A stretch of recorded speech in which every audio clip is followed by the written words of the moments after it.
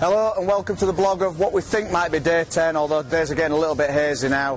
What I can definitely guarantee is it's day 3 of working with the teachers in Gulu. But as it's Sunday, we've only done half a day with the teachers today, so we thought we'd give you a bit more of a flavour of downtown Gulu. The sad thing to report is we didn't actually make it out into town last night. We'll blame that on the weather, not the fatigue, but yeah, fatigue's starting to set in a little bit now. Yeah, scorchingly hot day today. We'd hoped the rain we had yesterday might have washed a bit of that away, but today's probably the hottest that we've had.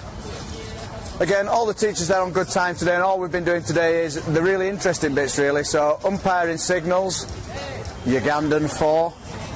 It's like a normal 4, but a bit slower. And yeah, working through all the umpiring signals, starting to introduce gameplay, really. So we had a pairs game of cricket. Didn't go too well for my team, a pretty heavy defeat by Grace's lot. So yeah, we're now just wandering around downtown Gulu, having a nice little drink in the Ethiopian cafe we've just had. We're going to go and find a spot of lunch, and hopefully I'll report back later if we find anything else. Catch you later.